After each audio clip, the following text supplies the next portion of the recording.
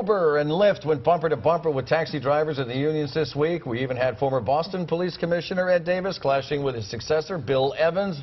Marianne, who is going to win this battle, the Uber battle first? Well, Uber and Lyft have already won. People are voting with their apps, and they've dumped taxis because they thought they were irreplaceable. And the fact is, they aren't. I mean, Uber and Lyft have filled that vacuum. People are using them more and more, and now taxis are trying to fight their way back. They thought they couldn't. What I hear, Jim, 20% of the taxi drivers are actually driving for Uber now. So you're beginning to buy up the competition. And I think you're right. But what's interesting are the sort of the political macros of what's happening here, and that's the gig economy. Stuff like Uber and Airbnb on the congressional level, things like FanDuel and DraftKings, the fantasy sports betting sites.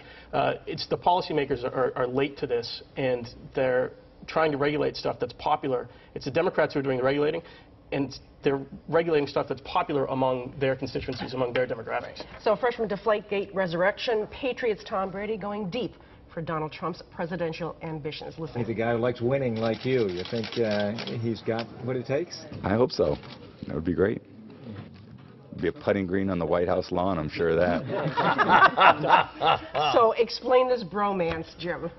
What's that Ann Coulter book, Shut Up and Sing? Very good. Shut up and throw. Very good. Very good. Marianne? I love him as the Patriots quarterback. I've defended him here during Deflategate, but if he ever decides to get into politics, I'm against him. I'll tell you what, He'll have a problem. That's not an accident that he did the interview in front of his locker with the hat there. That was not an accident. Best week. Let me start, Marianne. Go ahead. Carly Fiorina, who showed the guys how to get it done, and she did up on that debate stage this week. Good for her. She stood firm and played well. Jim. Perfectly.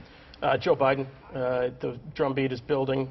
He took on Donald Trump in a speech this week in a way that others have not. Are we at the point of no return with him? No? Yes? I mean, he's got to get in or not, right? Well, you've always said he's going to. I think he's in October. I still don't think he does. Maura Healey's next week. Every Sunday we go on the record.